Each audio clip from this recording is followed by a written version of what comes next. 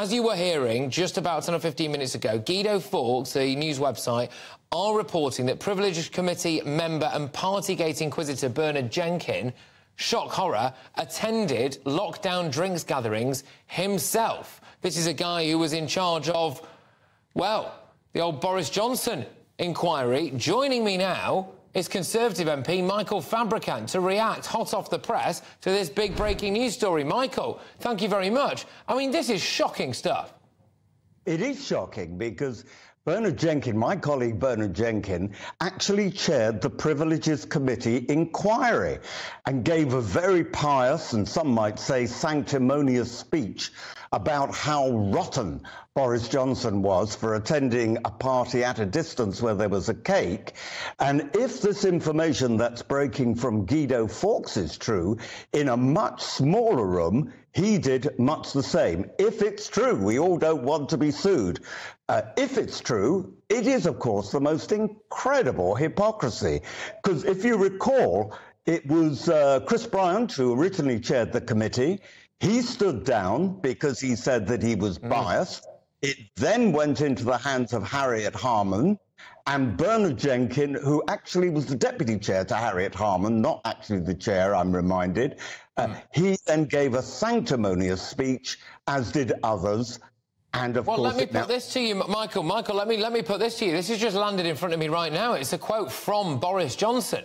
He says, this is about Bernard Jenkin. This has just come through to me. He says he has no choice but to explain his actions to his own committee for his colleagues to investigate and then to resign. I mean, does this cast a complete doubt over everything that may or may not be found against Boris Johnson and highlight potentially what Boris Johnson was suggesting, which is that this was a kangaroo court? Well, I mean, many of us, I was there when Boris Johnson gave his evidence, and the body language of the committee members was disgraceful. One or two of them behaved in a dignified way.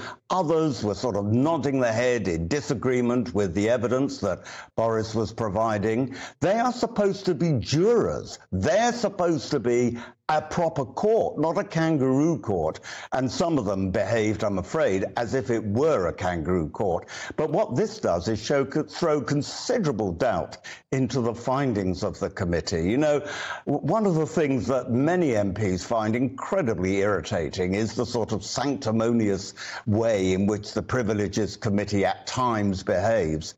And when we hear that one of the key members of the committee, the senior member on the Conservative side, was apparently, if Guido Fawkes is correct, breaking exactly the same rules, but in fact in a much smaller room, then really, you know, it casts a doubt on the veracity of the whole report. Well, there you go. I mean, should this report just be thrown out? Should Boris Johnson kind of rescind his resignation? Should he maybe be apologised to formally by Bernard Jenkin? Well, I certainly think that Bernard Jenkin should apologise because, and I keep saying, if it's true, because if it's true, my gosh, you know, the hypocrisy is incredible.